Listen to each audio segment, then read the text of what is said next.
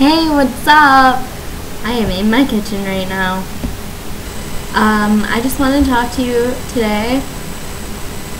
Well, that's not the only thing I'm going to talk about today. I'm sure I'll upload more tutorial videos. I always feel like there's a lot that I want to say in my videos, but then when I turn the camera on, I just forget everything. Anyways, I just wanted to talk to you about some things that you can do if you're on a budget for nail art.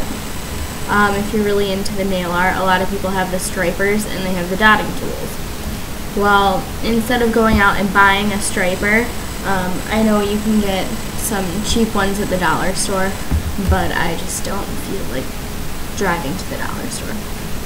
And I don't really think I have any good dollar stores around me. Anyhow, instead of going to the dollar store and getting a striper or spending a bunch of money on a polish with a striper, what you can do, and this is what I do, is when my liquid eyeliner runs out, I save the brush. I know a lot of you get the felt tip ones, and I don't know if those work the same as the little brushes, but I know those little brushes work awesome. I've taken them to school with me to do different artwork on my mannequin hand, and they work great.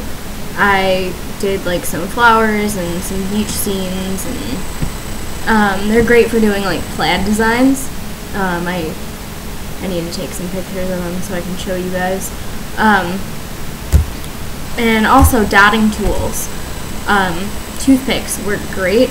Obviously the amount of product that you put on the toothpick will decide the size of your dot. But I'll show you what I did on my ring finger. This one, obviously, this one doesn't look as good because that's the one that I did with my left hand because I'm right-handed. Also bobby pins.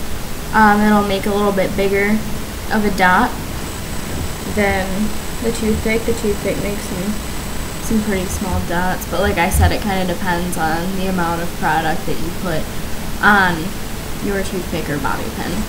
I know at school I used bobby pins because it was, it's hair school, it's the closest thing to me. So, and then also if you are running out of nail polish remover, like I did, I used Goof Off. It's probably not that great for you, but until I can get some more remover, works real well.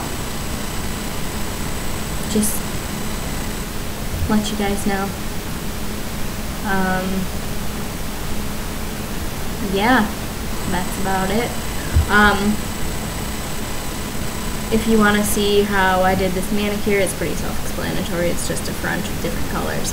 But if you want to see how I did it, then I will post a link in the description box, so visit that, and remember to rate and subscribe.